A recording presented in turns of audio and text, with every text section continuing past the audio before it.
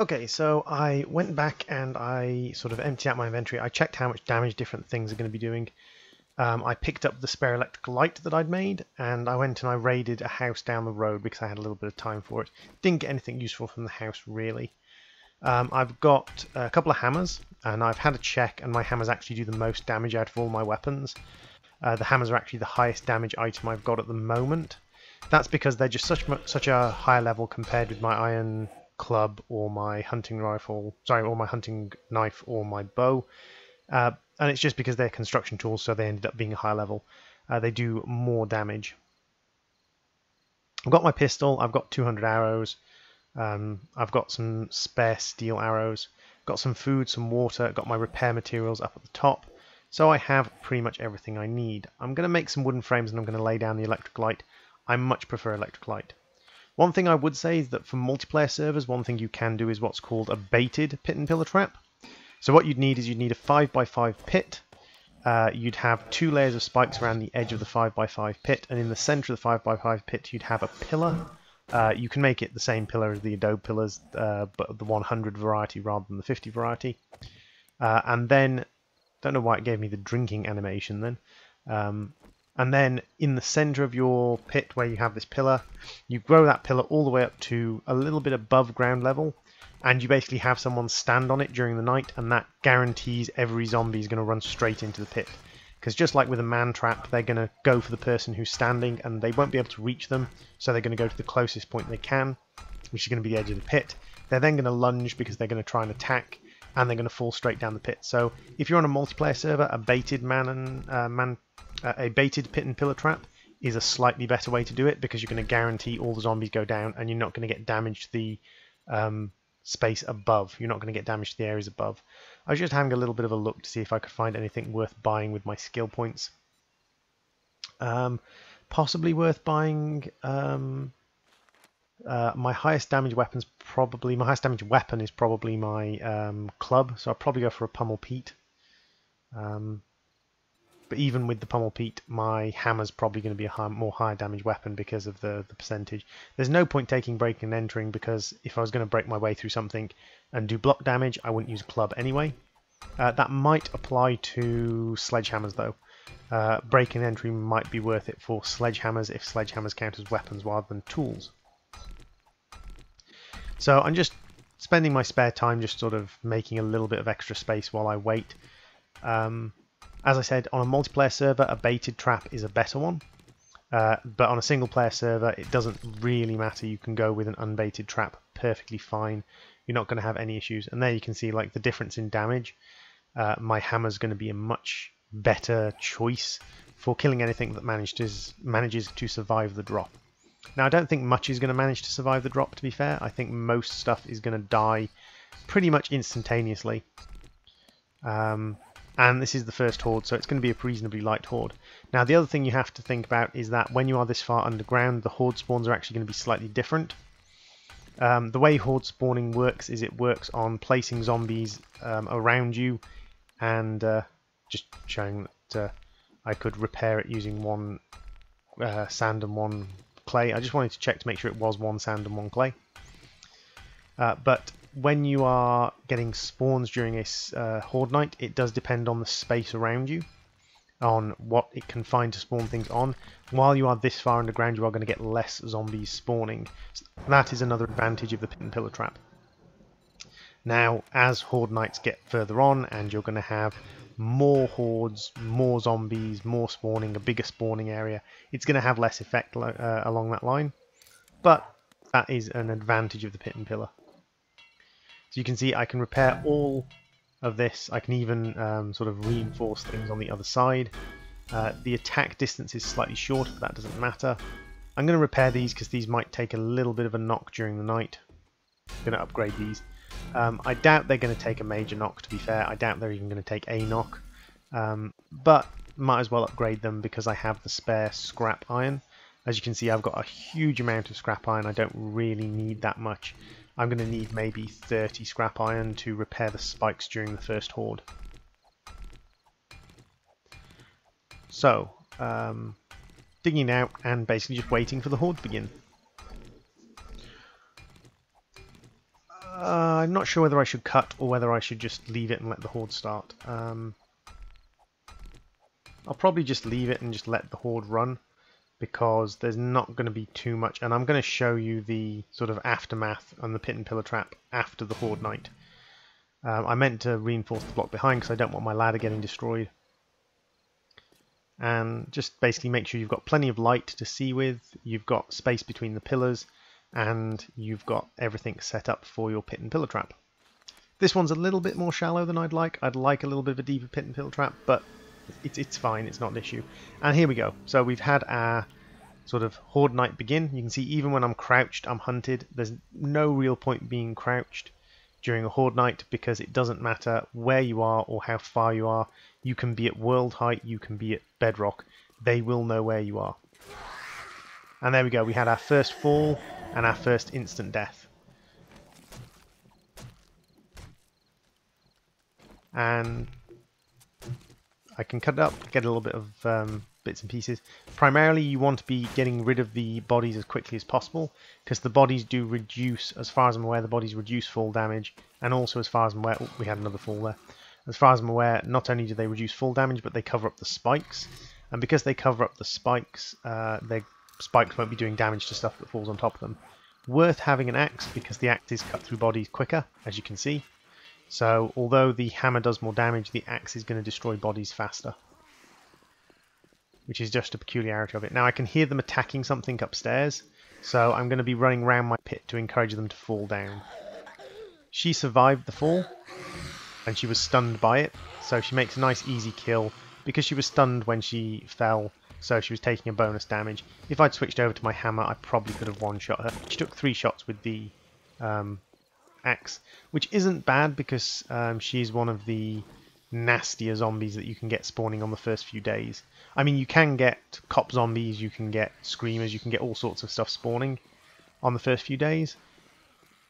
They've toned down screamer spawns during the hordes, and rightfully so, because screamer spawns during the hordes are nightmares. But for the most part, like, you don't really have to worry too much about screamer hordes during nightmares. And cop zombies during the first horde are very low, and you can see that things just drop in and die. And there's another one. And we're just having zombies drop down on the pit. He survived, but again, like, didn't survive very well. Crawler zombie didn't survive. Every now and then they're actually landing on the blocks around the pit because they're coming down so close to the pillars. But you can see how, like, so many things have fallen now that it's actually covering up spikes and preventing those spikes from working. So I'm going to go around and I'm going to clean up the zombies. And when you have an effective pit and pillar trap in place, this is basically how easy a horde can get. A horde can get to the point, even a day 30 horde can be at the point where you are literally just waiting for the next zombie to fall. The top of my pit, probably not going to do so well because I can hear them attacking. Ooh, took a little knock.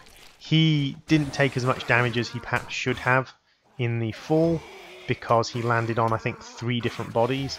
So he had a nice, highly resistant fall. Don't know why I'm using my axe there. There we go. Use the hammer. The hammer does a hell of a lot more damage than the axe does. And you can see that, like, this thing is just chomping through zombies. Even day 30, if you've got a bedrock level pit, so you've got a 50 deep pit, you're probably not going to even have to fight a single zombie, except maybe the occasional cop zombie, or if you get a massive spawn, they fall in the pit and they fill your pit up. Those are really the only times when you're going to have to really worry. And even when you've got zombies that explode before you can sort of get their material off them, the stuff they drop falls into the pit and you can pick it up out the pit. So not hard to do. A little bit of clay, a little bit of sand around just to reinforce and repair the pillars that have been damaged. And you see, like, at most, like, pillars have taken 2-3% damage. It's nothing to be worried about. Now again, I can hear them attacking upstairs, so I'm a little bit concerned that my slope, my access into the pit hasn't worked properly. Just going to dump everything off. You can see I've already filled my inventory, so I'm going to empty out everything that I don't need. So anything that isn't a repair or reinforcement material is just going to go straight into a chest. And I'm going to see if I can't get rid of these bodies as soon as possible, because I don't want them clogging up my pit. There we go. And I'll just shimmy around this, and I'll go and get the other guy. But yeah, this is a day 7 horde with a pit and pillar. It is nothing. If you can get a pit and pillar trap set up for day 7, this game becomes almost comically easy. This is why people have done things like the True Survival mod. The True Survival mod is a nightmare of a mod. It makes the game, even with 0 zombie spawns, you are going to get zombies.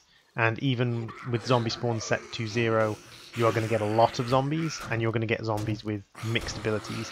So if you want a real challenge, then True Survival with even with settings as low as possible is going to be a challenge for you. So if you think that 7 Days to Die is too easy, grab True Survival. I am not affiliated with True Survival. I've just played it and think it's a nightmare. And I want to torture you all by introducing you all to it. But this is the easiest sort of day 7 horde, really. I mean, I've had easier day 7 hordes. I had a day 7 horde where I, on day 2, found a mini bike schematic, and on day 4, literally picked up the parts I needed for the mini bike from a couple of zombies I killed, engineering zombies I killed. So I literally had everything I needed for the mini bike by day 5, and on day 7 I just rode my mini bike around. But this is perhaps the more resource gathery way of doing it. And you can see even on day 7 with only a few zombies, I am getting plenty of resources from my zombie kills. And that little bit of clay and little bit of sand to repair the pillars every now and then, it makes sense to me to leave them as adobe until you've got a lot of concrete generation. You don't need to go with concrete pillars. I would say you don't need to go with concrete pillars till Horde 5, 4 maybe even Horde 6, because you're just not going to get it. You can hear someone's attacking something up there, so my slope's obviously not been ideal, but that's fine, because they still need to dig down to me. I've still got my sort of gaps around the left and right hand side, so if they do dig down and crawl into that gap, they're going to take a huge amount of fall damage on the way down there. There's literally just a case of waiting out the horde. Now, the first horde usually consists of a single horde wave followed by a trickle of minor zombie spawns. Later on you will get repeated horde waves, and the horde waves will be much bigger. I've survived through the first horde wave on day 1, and now I'm just dealing with any trickle zombies that come in afterwards. So that guy attacking up there is probably just 1 zombie, might be 2, so I doubt he's going to be able to dig through enough cobblestone before the day is out, before the night is out, to actually make any difference. The reason I'm running around the pit is to try to encourage him to stop attacking things and to come after me. So I'm trying to get him to basically pick a direction and wander in that direction and come into the pit after me. No guarantee he will, but I'm hoping to try and get him down into the pit by basically moving around the pit and trying to get him to move a little bit, to get him to shift side to side and up and down and things like that. Fingers crossed.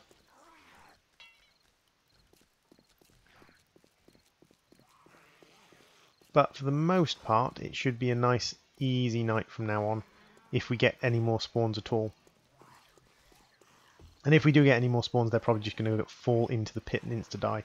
But as I said, like in a multiplayer server, if you want to do a baited pit and pillar trap, which pretty much guarantees everything's going into the pit and pillar trap, except for spitting cop zombies, which is the one problem with the baited pit and pillar trap, is spitting cop zombies will not necessarily fall into the trap. They will stand and spit at the person standing on the pillar, which is the disadvantage of a baited pit and pillar trap. But any pit and pillar trap where you're not getting cop zombie spawn, or where you don't have a cop zombie spawn,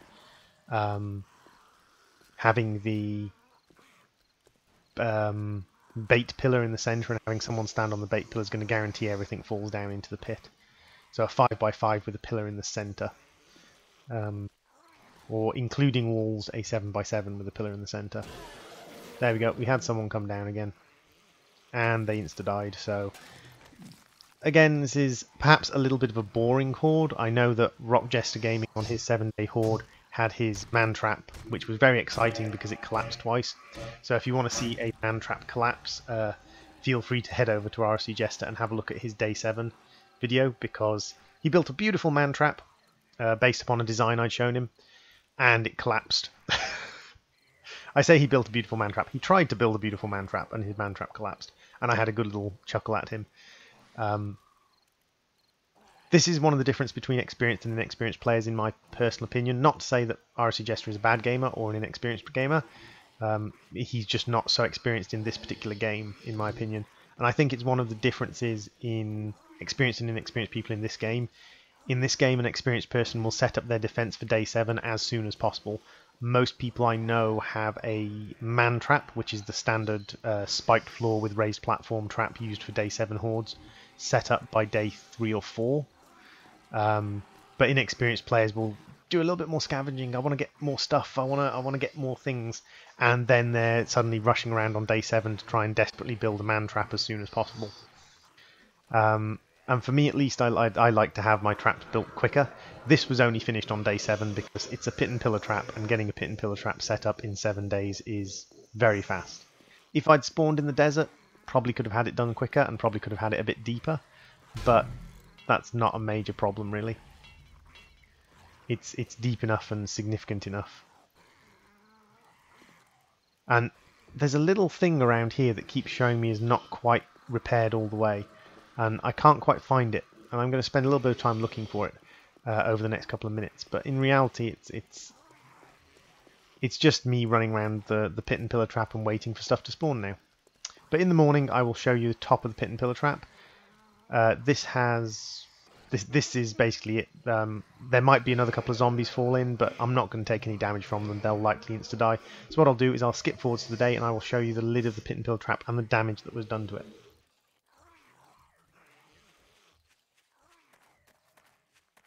Okay, so we are back up above. It's daytime now, and we're going to have a look at the pit and pillar trap. We've got a crawler. He was probably the one who did the most damage. This is the problem with these raised things, and why you should really have a slope going into your pit, is that crawlers get caught on slopes sometimes, why you should have a slope going down rather than going up. You can see that between the crawler and a couple of other zombies, they've managed to dig down, and they've damaged some of the cobblestone and taken out a little bit of the wood, but they're still falling down into the pit, and they've actually started building a slope for me downwards, so not too bad, not too much damage. I didn't get anything useful from the horde. I didn't get any weapons or any ammunition or anything, unfortunately. I think I got one drop of a decent football helmet, and that's it. But this has been the quick start and quick pit and pillar trap, fastest movement to a pit and pillar trap possible. I personally think this is probably not actually the fastest pit and pillar trap possible. If I dug a 3x3 instead of a 5x6 and not walled my pillar trap, so I'd add stone walls instead of wooden walls, so just natural stone walls, and then if I had dug out at the bottom to make my space at the bottom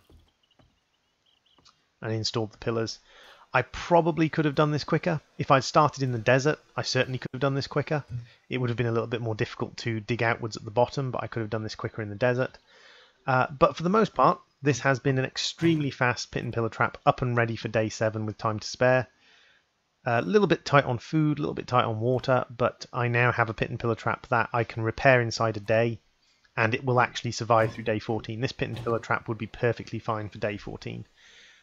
Day 21, day 28, day 35, I'd want to dig it deeper, but that's not a major issue. I could dig it deeper inside a couple of days because I'm already at 30 block depth.